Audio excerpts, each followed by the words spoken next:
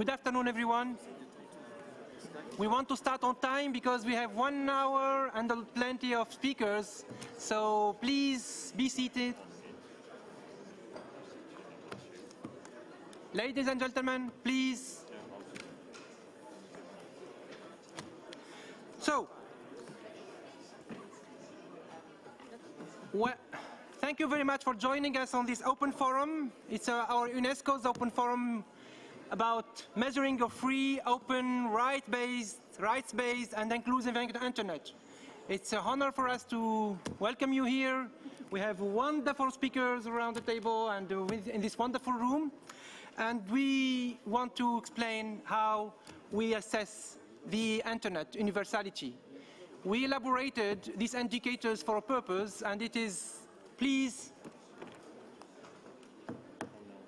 So, we elaborated these indicators with a lot of engagement from different organizations, from different stakeholders in different countries and around the world. And we are really pleased to present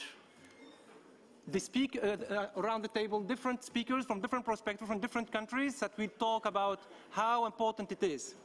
And of course, it's our pleasure as UNESCO, you know, our role with internet governance, how is important because we believe that it is an important, and our mandate to engage with different stakeholders and to deal with internet governance issues when it comes to internet development. Because as UNESCO is a United Nations organization, an intergovernmental agency under the United Nations umbrella, we work on internet governance since the beginning, since 2005 when the IGF was established. And we are really happy as our member states approved the internet universality principles, accessible, openness, rights-based and multi-stakeholder. We now bringing these indicators with all our experts to be exposed and to be presented to you and to present to member states in next week, I think, with the IPDC Council. The IPDC is important because it's an intergovernmental program that we use to actually work on these indicators. So I don't want to be long because we have plenty of speakers and I expect that there is a lot of questions, especially from different stakeholders participating in this IGF. And welcome to UNESCO, welcome to this IGF. So I will be happy to introduce David Souter, which is the commission and author for Internet Universality Indicators. Then I will give the floor to our panel, starting by Enrico Calandro, Research Manager, Research ICT Africa from South Africa. Then, as we did some pilots in 3 countries, including Brazil, Senegal, and Thailand, I will be happy to give the floor to our colleagues from Brazil, Alexandra Barbosa and Mr. Joan Brandt. Alexandra is the head of the Center of Studies for Information and Communications Technology, CETIC.br, and Mr. Joan Brandt, consultant for the implementation of the UNESCO's Internet Universality Indicators framework in Brazil. I don't know if Ms. Pring Grong is here. Okay, she will joining us later on. So she's from Thailand, and she is a member of the Content Broadcaster section, National Broadcasting and Telecommunication from Thailand. And then I will give the floor to my left, Ms. Sylvia Grundmann, Head of Media and Internet Division and Secretary of CDMCI. Yeah, from Council of Europe. And then we open the floor for questions, and we look forward to have a lot of questions from you. And at the end, we will close the session by Ms. Alabana Shala, the chair of Intergovernmental Program for Development of Communication. And she will maybe highlight how important it is for IPDC to develop these indicators. I don't want to take so much time for your time, and I will give the floor directly to Ms. Souter to present the indicators. Well, thank you very much. I've been asked to spend no more than 5 or 6 or 7 minutes introducing the document, so I will be brief. I'll try not to speak too fast. First of all, though, I'd like to thank UNESCO for the opportunity to work on this project, which I hope you'll agree is an important new initiative, and also to thank APC, the Association for Progressive Communications, which coordinated the project. And I'd like to thank my research partner, Anne van der Spee, for the work she's done alongside me on it, which has been invaluable. The project's rooted in two established UNESCO initiatives. In the media development indicators, which have been used to assess media development in some 30 countries now over the past decade or so, and also in the Internet universality approach, which was adopted by UNESCO's General Council a few years back now, 4 or 5 years ago. And that Internet universality framework roots the future of the Internet as UNESCO envisages it in rights, openness, accessibility to all, and multi-stakeholder participation. So the purpose of this indicator framework is to help governments and other stakeholders to do three things. Firstly, to develop a clear understanding of the national Internet environment in which they're working. Then secondly, to assess how well that national environment conforms with UNESCO's Rome principles. So with the principles and commitment to rights, openness, accessibility to all, and multi-stakeholder participation. And thirdly, to develop policy approaches and practical interventions that will enable a national government, a national Internet community to meet those goals more effectively. The indicator framework is not, and I would stress this, it's not intended to compare countries with one another or to draw up league tables of countries. It's for a much more sophisticated and substantive approach at national level in understanding and developing appropriate policies. And its focus is on the accurate gathering of evidence to enable progress, collaborative progress towards those goals, rather than on advocacy. I'll say something briefly about three things then. First, about the way the indicators were developed, then about the structure of the indicator framework, and thirdly, about their future implementation. So developing the indicators has been a scientific and rigorous process. They build on a wide range of established work and resources which have been put together over the years by a wide range of actors, by United Nations and other intergovernmental agencies, by governments, by research centres, by academic bodies, by businesses, by civil society, and by Internet professional groups. Could go back to the project timeline slide, please? Yeah, thank you. There have been two extensive consultation processes involved. So the first was on general principles, and the second on a first draft of the indicators. And in each of those phases, more than 200 contributions were received and discussed. Many governments and other stakeholders contributed, and they made substantial, detailed comments which were taken into account as the indicators were developed. And the development of these indicators has also been informed by dialogue within UNESCO, with UNESCO's Institute for Statistics, with other UN agencies, and a multi-stakeholder advisory board of international experts. The indicators which are in the document have also been rigorously tested, and we'll be hearing about that shortly. Firstly, there were 4 pre-tests which were intended to validate the extent to the viability of gathering and analysing data for the indicators that are proposed. And then after that, there were 3 part pilots in which research partners took a set of core indicators, about a third of the entire framework, and assessed those within particular countries. So it's this rigorously tested set of indicators that is going to be presented to UNESCO's IPDC Council next week.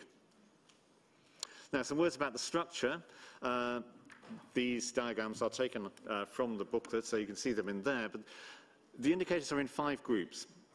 There are the 4 Rome categories of rights, openness, accessibility to all, and multi-stakeholder participation. And then an additional category of cross-cutting indicators, which is concerned with gender, children, sustainable development, trust and security, and legal and ethical aspects of the Internet.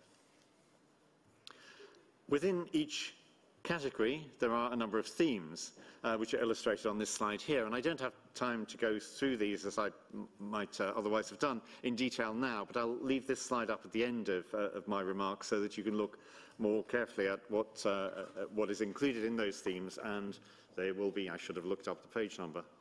They're on page 14 of the booklet. And then, if we move to the next slide, each theme includes a number of questions, and each question is associated with 1 or more indicators. And together, these questions and indicators address the whole range of issues with which Internet universality is concerned. Finally, within the document, we've included recommended sources for these indicators, which are a guide for the use of researchers, and these will vary quite significantly from country to country.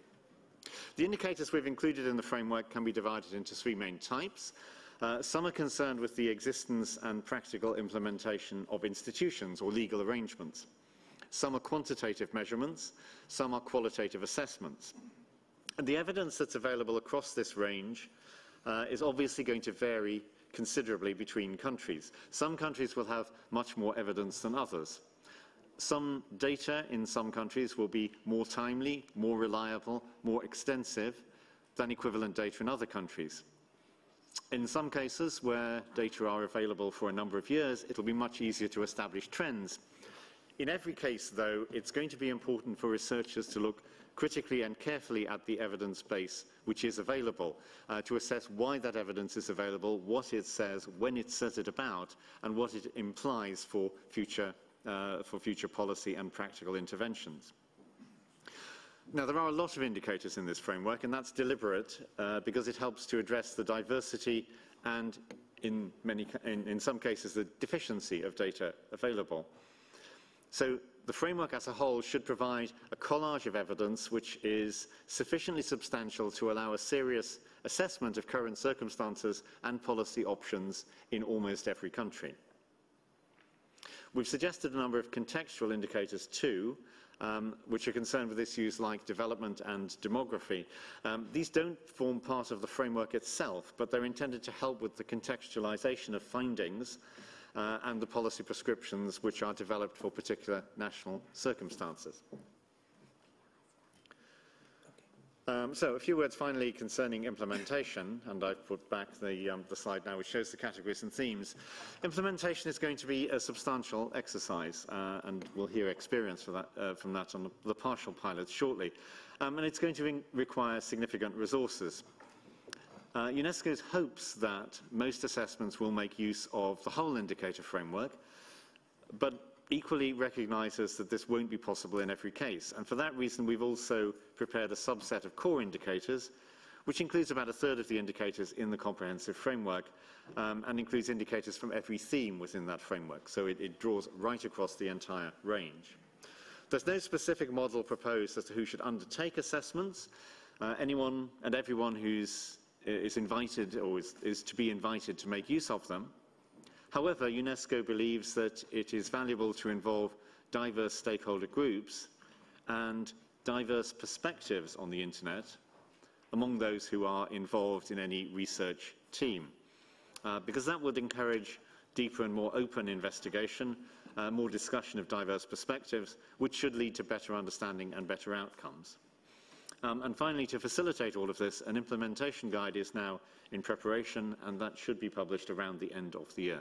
So thanks for your attention, and I'll hand you back to the chair. Thank you, David. Thank you for you're really presenting it in very, very quick manner, and this is, with sake of time, but all the indicators, all the slides that are presented are available in the book, that is, you can get them. First, before giving the floor to my next speaker, I would like also to thank our donor, or they are supporting this work, and especially I want to thank the Swedish International Development Agency, SIDA, the Internet Society, the Internet Corporation for Assigned Names and Numbers, ICANN, the Brazilian Network Information Center, NIC.BR, and the Latin American and Caribbean Network Information Center, LACNIC, for their support for this project. You know that we involved more than 2,000 experts worldwide, and it took us 18 months to work with all different stakeholders to achieve all these indicators that was presented briefly by Dr. Suter. And I also to thank the APC consortium with David Suter that helped us to achieve these indicators. So let's move to our next speaker, Mr. Rico Calandro, Research Manager, Research ICT Africa from South Africa. Welcome. The floor is yours. Thank you, Chair, and thank you, UNESCO, for giving us the opportunity of sharing our experience of conducting the pre-testing of the Internet Universality Indicators in Nigeria and the piloting in Senegal. As David mentioned, the objective of the pre-testing in Nigeria was to determine how feasible would be to implement the Internet universality indicators in the country. And to do that, from a methodological perspective, we have a two-pronged approach.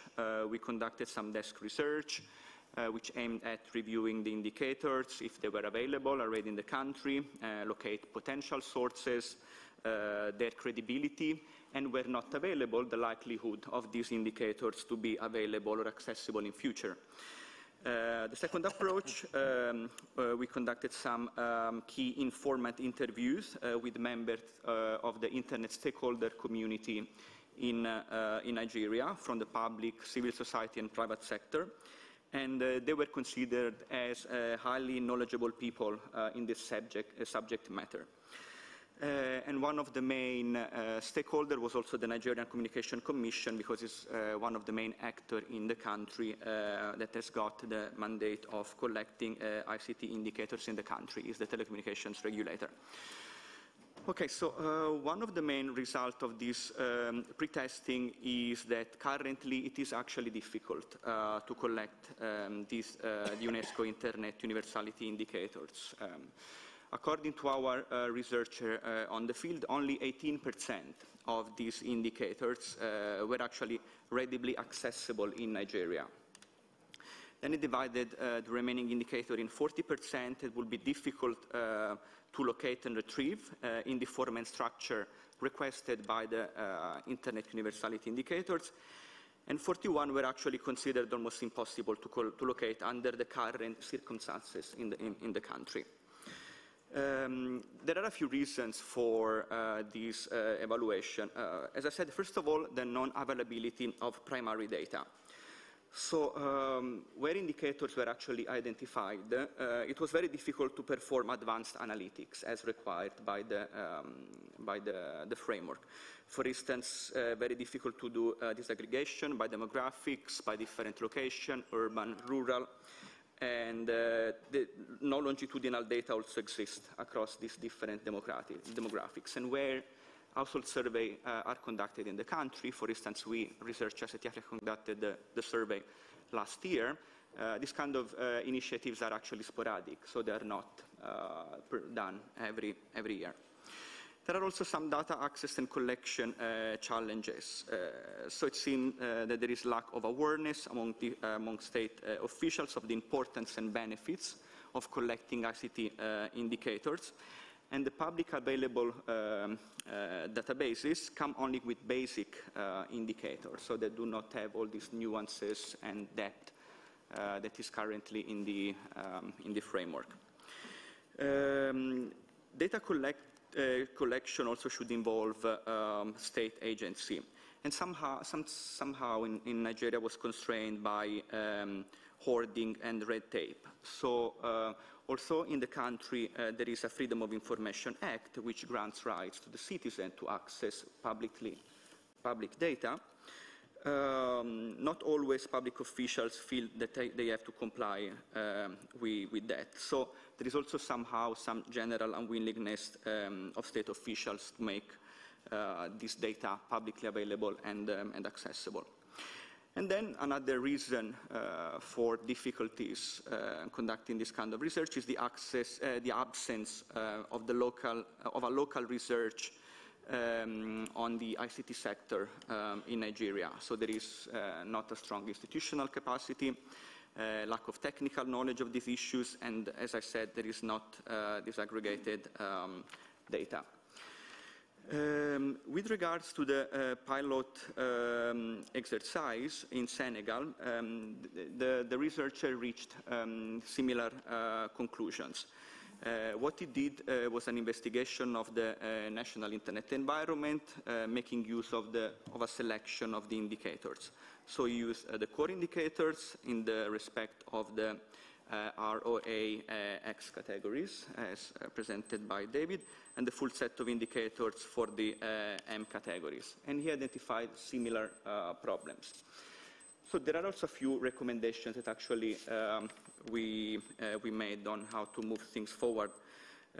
We believe that there should be a need for a dedicated entity that should be established potentially by UNESCO to actually gather in-country data and also develop primary research, because not always available, and to formally involve the public sector from the onset, so since the beginning of the exercise. And then it's also very important to identify and appoint a central coordinator within the government and public institution, and potentially also to consider to reduce the number and depth of indicators, especially in developing countries.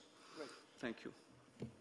Thank you, Rico, for giving us these feedbacks about the pre-testing in African countries. You know that Africa is a priority for UNESCO, and we believe that these indicators need to be implemented. It's not just a theory that we need to just endorse, and just we need to support the member states later on and the way to assess all these indicators. And this is part of our duty now as UNESCO. Once these indicators will be endorsed, we will be, our work will start to support member states, different member states. And this pre-testing among these different countries is in order to, at least to assess the complexity and the feasibility of this goal.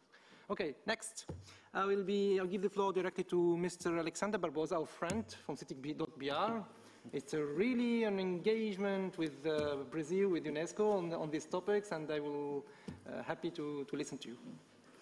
Thank you very much, Mr. Chair. First of all, I would like to thank UNESCO for having invited NIC.br, the Brazilian Network Information Center, and CETIC to be represented in this important session. It is indeed a great pleasure to be able to share with you our experience in implementing UNESCO's Internet Universality Indicators. I also would like to say that we were involved in this project since the very beginning. In this very same IGF meeting in 2013 in Bali, UNESCO, Mercosul, LACNIC, and NIC.br started a conversation on the importance of developing a framework and a set of indicators to measure internet development in countries. And the result of this conversation was that NIC.br and LACNIC decided to finance the first concept note document that was later on presented in a consultation meeting during the Net Mundial in 2013 in Sao Paulo. And in the past 2 years, NIC.br and CETIC, along with UNESCO, have coordinated regional and national public consultations of the ROM framework, and we have also conducted the pre-test and the pilot of these Internet Universality Indicators in Brazil. I do acknowledge that the ROM framework and the proposed indicators are relevant to measure the Internet development and are also at the same time of high policy relevance, since they constitute an excellent tool for countries to produce data that are relevant for advancing human rights on the Internet. And also, I would mention freedom of speech, right to access to public information, personal data protection, among others. But they are also important to produce relevant data for the UN 2030 Sustainable Development Agenda. And the multi-stakeholder Internet governance model in Brazil, represented by the Brazilian Internet Steering Committee, CGI.br, and NIC.br, and also their commitment with regular data production on ICT statistics were two key success factors for this exercise in Brazil. This exercise was really important, not only to understand the feasibility of data collection in all 4 dimensions that David has just presented of the ROM framework, but also to better understand the role and the capacity of different stakeholders in providing access to reliable data sources, both quantitative and qualitative, as you will see that is required in the framework.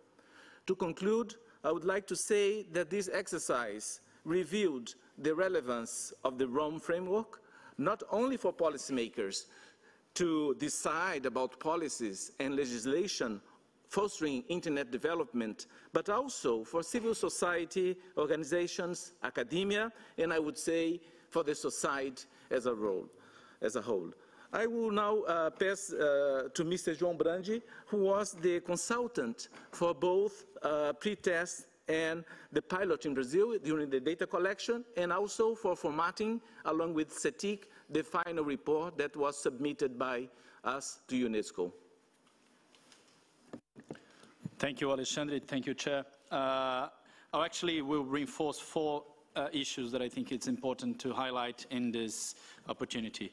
Firstly, the opportunity to rely on robust institutions. The application, of course, will be better the more robust the agency responsible for measuring primary data on access and use of ICTs. We had the opportunity to work with CETIC and NIC-BR, part of the structure of the steering committee in Brazil, which really made things easier. So for those who are not so lucky, the application itself may help defining or amplifying the scope of an agency of measurement and statistics. So I would take the indicators also as an opportunity to enhance the domestic conditions and structure. The second issue is the application will be better the larger the network of organizations and specialists that can be referenced as a source in the country based on, of course, evidence-based assessments. We really got benefit of a strong Brazilian civil society organizations, and I would like to thank all the Brazilian civil society organizations that really contributed to this report, and it was very important as well. And I think, of course, in the country like Brazil, it changes and enhances the report having this opportunity. Third issue, I would reinforce the idea of participation and engaging civil society and academia and private sector players in this debate. So we hadn't time in this pilot application to do validation process or previous debates, but I would reinforce this is, of course, makes a report and application stronger. Finally, some issues of challenges and opportunities that we had and we faced during the implementation process. Firstly, it's necessary to avoid the confirmation bias of the researchers. So, of course, it's also a risk, it's always a risk in researches like this, and this involves dealing with credible and verifiable sources. It's a strong recommendation that comes from UNESCO, but I would like to reinforce it. Secondly, in large countries as Brazil, we have different federative levels with different realities. So it's important to define beforehand the scope of application. In our case, it was a national scope only. Third issue, the absence of sources and data available. I would then reinforce the idea that we have to use the process to improve collection and organization of data in the country by official bodies and NGOs. We did recommendations to government and to civil society after the application as a way to feedback and to get a stronger framework for application the next time. And finally, I would only reinforce that the application is not only a form of getting benefit of the indicators. What these indicators create is a common ground and an internationally validated framework that can and must be used as an advocacy tool for human rights and for an open internet. So I would like to thank you very much for the opportunity and to thank also CETIC and Nick for the opportunity of applying that in Brazil. Thank you very much. I just want to recall that CETIC.pr is a Center 2, Category 2 center of UNESCO, and is engaging in different work plans with UNESCO. And I want to thank you again, because you're providing very good support to CI especially, and we're looking forward to more engagement. Yeah, last but not least, our last speaker on the pre-testing, Ms. Pirong Grong, yeah, from Thailand. Please, the floor is yours. Thank you, Chair, and thank you, UNESCO, for letting me take part in this really interesting and very insightful exercise into the Internet as universal resource. I'm a social science researcher who has worked extensively on Internet freedom and rights. So much of my talk today will deal with the right, which is the R in the ROAM. Overall, we find the ROAM framework provides a workable and overarching scheme, grouping a broad range of factors that shape the Internet development as a universal resource. But based on the experience of the piloting of the IUI in Thailand, in which extensive desk research was carried out alongside interviews with 20 key informants from policymaking, regulatory, industry, academic, and civil society sectors, we have a number of interesting findings in terms of applicability of the IUI to a national context, and we have selected a few to share with you today. First, why we find that the UNESCO's specific indicators on rights and R aptly tackle the core components of rights and freedom that are related to the internet as a fundamental resource. We also detect a constant tendency to seek answers about existence of legal framework that enable human rights or the existence of restrictions on rights and freedom using international rights agreements as benchmarks. For our piloting team, our researchers were not clear as to what extent and in what nature the report would be sufficiently substantiated on this point. To answer yes or no to the question, which is framed as is there or are there, or to give some statistics showing quantitative evidence of certain practice, would be sufficient grammatically and semantically from our point of view. And it would not do justice to understanding of rights-based scenarios if there is no qualitative information or even a story to help unravel the complexity and uniqueness of each national situation. This explains why a great deal of information in the Thai piloting report is qualitative and painstaking account of actual cases. And this is particularly true in the post-2014 coup context. We had a coup in 2014, and we're still living under this so-called democratic pause. Anyway, in the post-coup context, the security state prevails over everything, and we have witnessed draconian laws, old and new, became more intensified in use and consequences to curb freedom of expression and freedom of assembly, despite the fact that there are constitutional provisions available on these issues. Secondly, for the IUI questions that assess the openness, or O, of the ROM of the Thai internet ecosystem, our team finds that the questions listed under the O umbrella appear quite fragmented, as they address so many aspects of openness that may not necessarily interconnect or coalesce with one another. Evidently, these questions are meant to assess openness from multifaceted dimensions: open standards for accessibility, competition, regulatory independence, transparency, net neutrality, and availability of diverse service options, among others. In so doing, they lack coherence and do not seem to address a single issue. Thirdly, under the multi-stakeholder, or M, indicator, our researchers have qualms about positing ICANN as an exemplar of multi-stakeholder forum for internet governance. While the structure of ICANN may allow for participation at various levels, apart from the GAC, the GAC, a country-specific situation and factors that may influence this participation, be it financial, linguistic, political, and cultural, are not sufficiently recognized in the IUI. Based on the unique context of Thailand and from various information and resources reviewed and encountered in this piloting exercise, our team has proposed that these additional themes and questions be included in the IUI. First, enabling factors or elements that shape digital or internet competency. Second, government spending on online media production or promotion of digital media creation. Third, indicator or evidence of privacy awareness online and offline. Fourth, indicators or evidence of online activism or youth activities to create significant social change.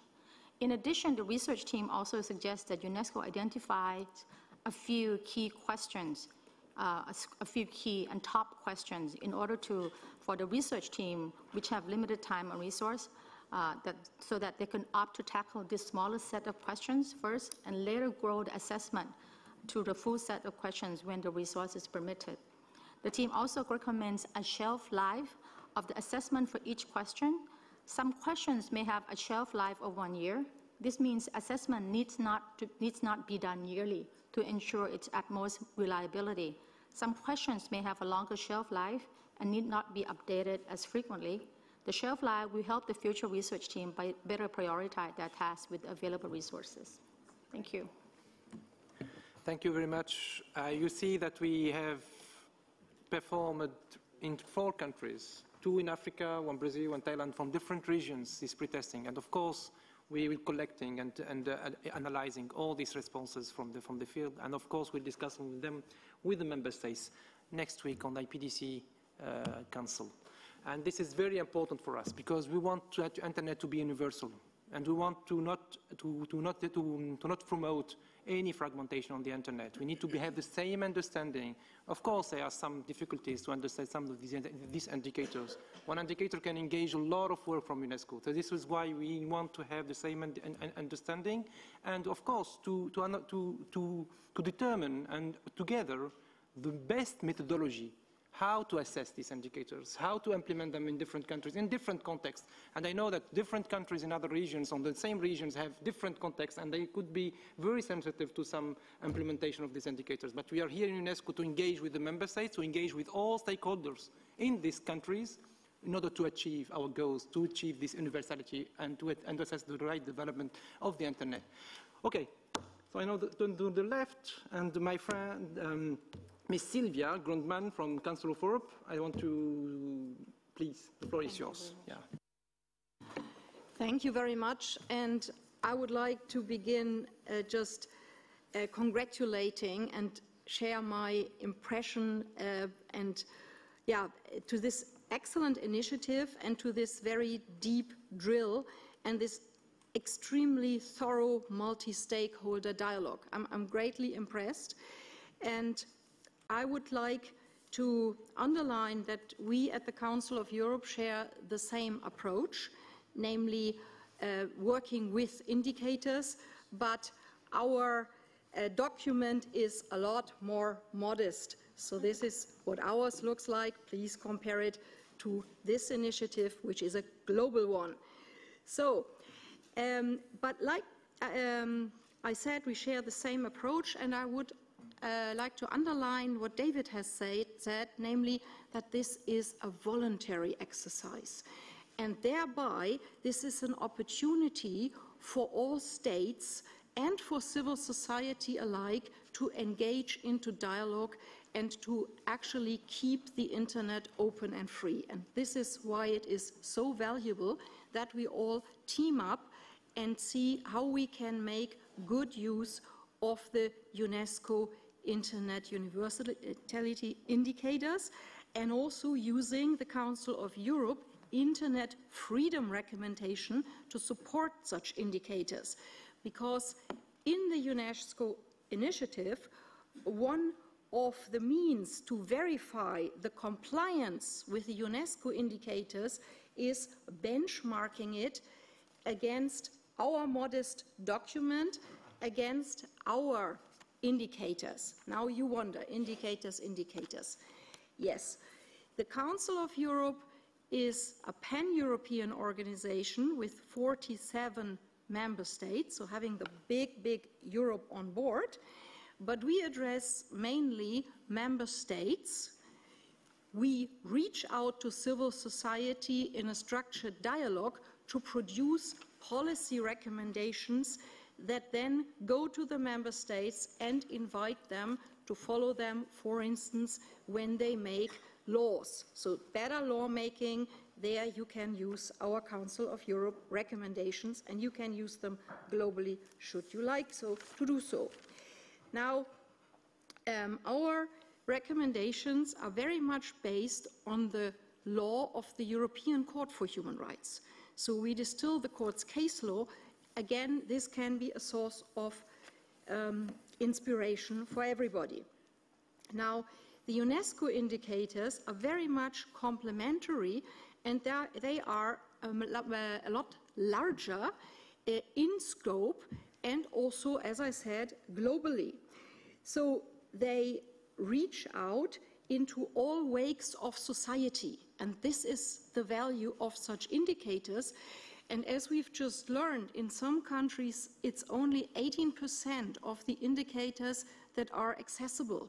But that is also quite telling, because if that is the case, that should make everybody think why it is like that. There might be good reasons for it, that's okay, but probably if you cannot come up with convincing explanations, that is also telling. So therefore, I find the methodology extremely convincing, and I see that this mutual reinforcement at the level of two big international organizations can lead to synergies. So therefore, what I will do is I will present this initiative to my stakeholders, to our Council of Europe member states, in my specific committee, where I service government experts at the highest level. So that way we feed in the UNESCO indicators already at a certain policy-making level, and I will invite them to reflect on how to implement the indicators. And then at the next step, and I'll do that already in November, and then at the next step, I'd like to have UNESCO colleagues with me in June to address our government high-level experts and to ask them, what are your reflections, so that we can come to some concrete results in the implementation. Thank you. Thank you. The reason that we invited you is also to highlight how important that you work together. It's not just we are inventing the wheel here in UNESCO, we're working with different organizations and we join our effort together to achieve our goals. And this is very, very important to highlight how it is valuable to work together. Thank you very much. So this is the first part of our, for this open forum. I will open the floor to questions. If you have any question to our panelists, I don't know if you can, if you want to, could just raise your hands. Yes, please, sir. Please introduce yourself. Yes, I'm Mark Nelson from the Center for International Media Assistance. I was curious about how much these indicators are designed to be comparable from one country to the other and used over time. Is it just a study at the country level? To what extent does it go into regional differences and whether or not they're comparable over time? And is there another question so we can take the question and give the floor to the panelists? Because... Okay. Thank you very much, and I would like to firstly to congratulate all panelists. I'm Councillor Murilo Vieira Kominski, representing the delegation of Brazil to UNESCO. One issue I would like, if you could, if all panelists could further explore, if possible, is up to what extent the very issue of access to information and the gap between rich and poor in access to internet was focused in this report, and also what would be the best way to address the issue under the perspective of the panelists and of course of the DG as well. Thank you very much. Is there another question? Otherwise, I will give the floor to... Okay. David, you have two questions. And I will be commenting. So, firstly, on the issue of the difficulty and the challenge that there is in obtaining data in some of the indicators, like, in certain countries much more than others.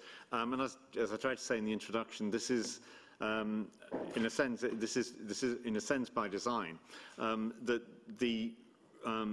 it is because it is challenging and difficult to obtain data in many countries for certain areas that we need to have a substantial range of indicators from which it is possible for in each country to select some that will enable evidence to be brought together.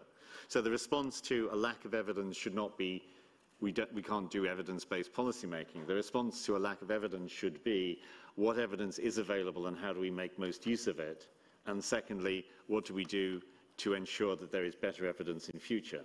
So that, in that sense, that's how that should be, that set of issues should be seen. They're not intended for comparison between countries. Sorry, I can't remember where that question came from around the room. They're not intended for comparison between countries. That's very explicit. There are lots of other indicator sets that are intended to do that. These aren't. Like the media development indicators, they're directly about analysing a particular national environment in its own terms. And as for over time, yes, it would be very useful if if investigations like this were done on a periodic basis, say every 5 years or so. I might add on in those terms, I think that UNESCO acknowledges that the nature of change in the internet world is so rapid that it will be necessary to review these indicators in, say, 5 years' time anyway, because there will be other things that should be in by then. In terms of the issues around the accessibility for all section covers those access issues and enables them to be done in a nuanced and disaggregated way where data are available to be sufficiently nuanced and disaggregated, and encourages thinking at least about that if not.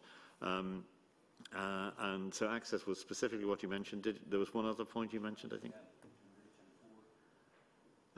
Yes, so I mean the disaggregation that is suggested covers a wide range of differences, and that does include income and educational gaps. Yeah. Yeah. To also comment about the benchmarking issues, we in UNESCO, we are not really interested in rankings countries, member states. This is very important to know. Our objective is to map the development of these countries, country by country, because the situation is different. We are not interested in saying, okay, these countries are good and this is country is bad, and then, you know, the polarization that we can do, we can see afterwards. The most important thing is to map all those countries when it comes to these indicators. It's a very comprehensive set of indicators. We cannot see one indicator apart from the others. It's comprehensive. And at the same time, the most important thing is to raise awareness of how to access them and how to improve them in the country level, with all the stakeholders, within the involvement and the engagement of the government, and of course, with the support of UNESCO in the field. And this is how we see these indicators. It's not, our objective is not to say these countries are really bad or enemies of freedom or safe or whatever when it comes to human rights. No, not at all. I know that there is some maybe other indicators or maybe other organizations doing that, or NGOs or whatever. For us, most important thing is to map these indicators and to show the situation for the member states on how they're developing, how they're achieving these indicators. And this is very important to understand. Good. I think we're up in this first part of this session. Yeah, time is going on. We are perfectly on time. So I give the floor to our friend, the chair of IPDC, Ms. Alabana, for the closing remarks of this first part. Then I will give the floor to the second part, which will be the launch of our manual on this information. Please, Mr. Alabana, please. Thank you, ADG, for giving the floor. Distinguished delegates, excellencies, dear colleagues. Talking about internet today is talking about the elephant in the room. There was an exhibition in Boston a few months ago, and it was picking the internet apart. So how can we pick apart a big elephant in the room that is moving fast? And we have been trying to do that in the past hour with distinguished speakers who have talked about how can we describe, but also make policy when it comes to the way of the kind of internet we want. The kind of internet we want is basically saying the kind of society we want, the kind of future we want, the kind of leaders we want, the kind of youth we want. So it is all connected. And as such, the program that I chair, the International Program for Development of Communication, has played a modest role in promoting this discussion. Sylvia put forward that little folder.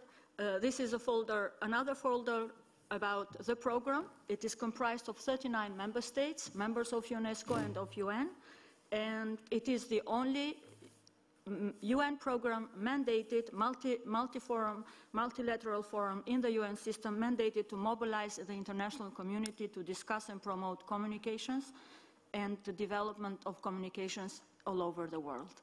It is time maybe for the program to change its name into digital communications, because indeed this is the kind of world we're living today. Now, responding to the rise of this digital age, the IPDC members have been deciding and taking forward the concept of internet universality. And based on the discussions there, further it was agreed during the UNESCO's 38th General Conference to move and to see how these indicators are applicable.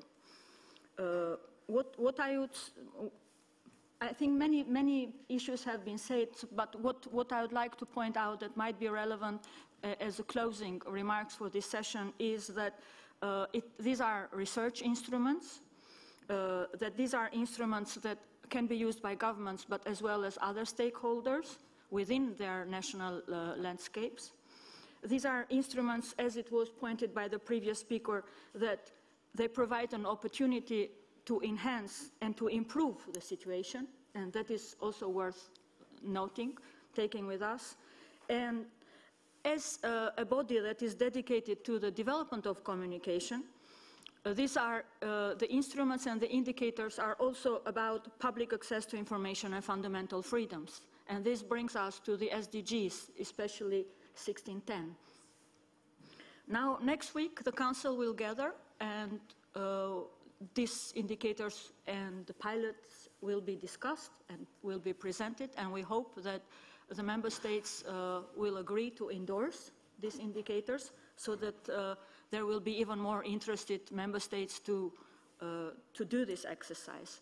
Another thing that is worth mentioning again and again is that this is a voluntary process, so it will have to reflect the willingness of the Member States to build on the indicators as they did with the media development indicators. And finally, I would like to thank UNESCO's Freedom of Expression section and the IPDC team that have organized 41 face-to-face consultations with 2,000 experts, as well as I would like to thank the Member States that have put forward 300 contributions about, and they were engaged during the consultations, the consultation process, developing the indicators in the past 18 months. I certainly believe that if we manage to endorse the indicators, we will have more of a common ground at local and international level where we can advocate for more freedom, for more rights, for more participation, and we can promote good practices. And that is at the core of IPDC's work as well. And this will not concern only us, it will concern the youth, it will concern our children, it will also concern the people, the marginalized and the ones who are not yet even on internet as we speak. So IPDC looks forward to working with all of you in this endeavor, and let me thank our main donor for this effort, which is the Swedish government, and as well as the APC consortium for all the efforts, and our main consultant, David Stouter, for the crucial support that you have been giving to this project, as well as ISOC, ICANN, NIC Brazil, and LACNIC. Thank you very much. Thank you, Chair. I would like to close in this session. Thank Ravana personally and all the speakers to be here to intervene.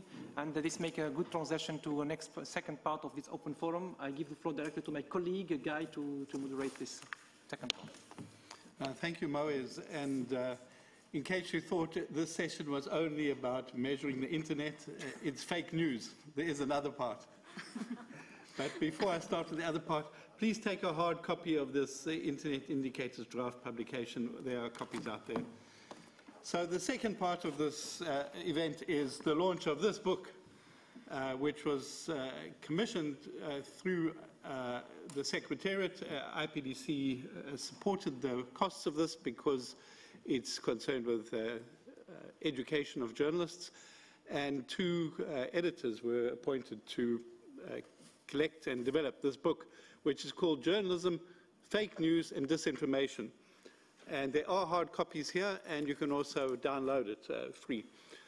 Now, one of the editors is here with us, and this is Julie Possetti, who works currently for the Reuters Institute for the Study of Journalism in Oxford, the UK.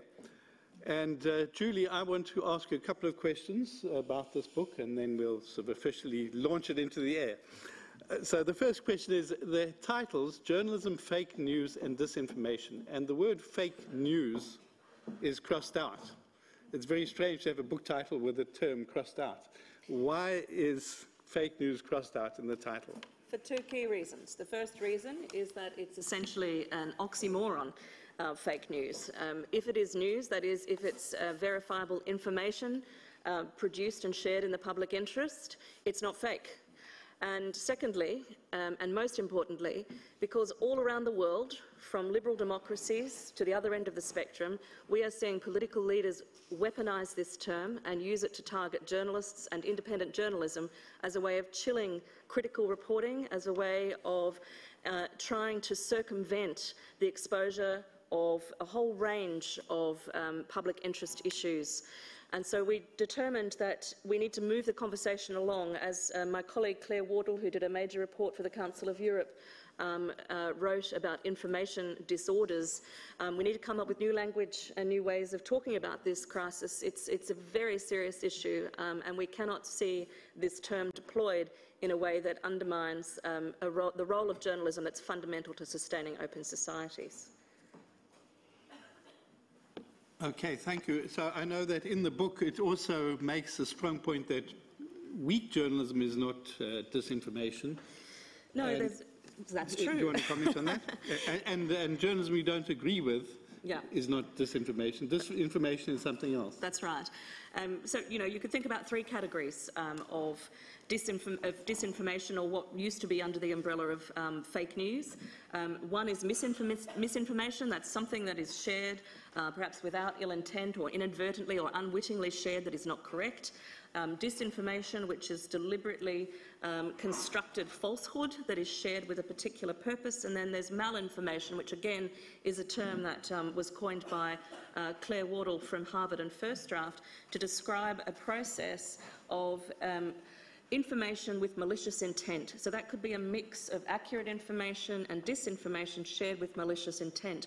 And we see that manifesting, I think, most potently and urgently in the context of disinformation campaigns that are driven via social media, but are often state-sponsored, that target journalists, and in particular female journalists, with a view to trying to misrepresent them and cause disrepute. As in the context of their reporting on issues that are critical of governments, for example. Okay, thank you. So we know that some disinformation is in the form of slogans, some is hashtags, some is fabricated images, some is memes, but some of it pretends to be journalism. Yeah, that's right. Yeah. Okay, comment on that then. I'm going to ask you, what does the book say after making these clarifications? Sure. I mean, to pick up on your earlier point, just because you don't like news, just because you don't like journalism, does not make it fake. And I think that's something that we do need to counteract. So bad journalism is not the same as disinformation. And some of the worst examples of disinformation involve the manipulation of content, the using of, you know, there have been cases with the BBC badge and the CNN badge used on video in the context of elections in Kenya, for example, as a way of trying to pollute the information stream in the context of elections. And what was the second part of your question? So, what is the key message of the book? You've got these clarifications that you don't like the term fake news, you prefer disinformation, there's different kinds of disinformation, some is pretending to be news. Now, what's the message in the book after having made those clarifications? Sure. So the book is aimed at journalists, journalism educators, trainers, students of journalism, policymakers, regulators. It's predominantly about equipping people with the capacity to assess information in a way that enables them to share information that's verified, to avoid ramping up the disinformation crisis. So we're targeting journalists and journalism educators as a way of strengthening journalism in its fight back against disinformation. We believe that collaborative efforts in this regard are absolutely pivotal. But the message is, this is not just a challenge for journalists and journalism educators and researchers and governments and platforms. It's all of those things, but it's also a challenge for every citizen. And so media information literacy is absolutely critical, from the individuals sitting at the end of their phone considering sending a meme or a message, getting them to ask critical questions that go to the veracity of this information. So we hope that we can broaden the discussion beyond journalism and journalism education to a public discussion that recognises that it's a crisis that affects us all, and the responsibility to counter it is a shared responsibility. Okay, and what specifically are you saying to journalists? Why should they treat this as a story, and how should they treat this as a story? because despite what I've just said, research, particularly recent research from my colleagues at the Reuters Institute, indicates that significant sections of the community misinterpret poor journalism or journalism that they interpret as biased as disinformation. And so journalists have a responsibility and a need, I would say, to double down on quality journalism and ethical journalism practice, but also to highlight these issues for public conversation purposes, to shine a light on these issues, to do investigative journalism, like the Cambridge Analytica scandal being unearthed, for example, like Rappler in the Philippines did, to join dots between disinformation campaigns and the harassment of their reporters. So to use the tools of journalism to ensure that the information that is being produced is able to be produced in a way that allows it to be recognised as reliable and credible, and to ensure that rather than alienating communities and increasing polarisation and the absence of trust in journalism, they actually, through a process of collaboration, work with communities to tackle the problem. Okay, so my last question is that we're here at the Internet Governance Forum, and to what extent do Internet governance decisions have to take into account the issues around this disinformation? For example, we see laws being passed, we see some Internet companies taking actions. I mean, what is the relevance of disinformation to Internet governance? I think the future of journalism is tied up inextricably with the future of the Internet. So this goes to the question around the Internet indicators. It goes to questions around regulation. We need to pause and ask ourselves, what is the potential cost of regulating Platform X for the capacity to do and publish independent journalism more broadly? And what is the risk of these laws and regulations that we're creating blowing back on freedom of expression as it's demonstrated through the practice of journalism? So I think while this crisis is very serious and the manifestations are extremely bad at the worst end of the spectrum, we need to ensure that while working to address an increasingly urgent crisis, we're not actually aggravating the problem by undermining the capacity to do independent journalism. Great. So I think to sum up what you said, Internet governance community, do no harm to journalism when you're tackling fake news and disinformation, and do support journalism, because it's key if we want an information environment on the Internet that is actually going to have something that is truthful and verifiable and in the public interest. Thank you. Tweeted summary. Thank you very much. Bravo, and thank you very much for highlighting all these aspects. Yesterday we had very nice statements and very strong statements about disinformation and fake news. I think that this is our contribution, at least, our early response to what was said yesterday. And I think that we need to work further. Before closing this session, thank you very much for your coming, for joining us on this session.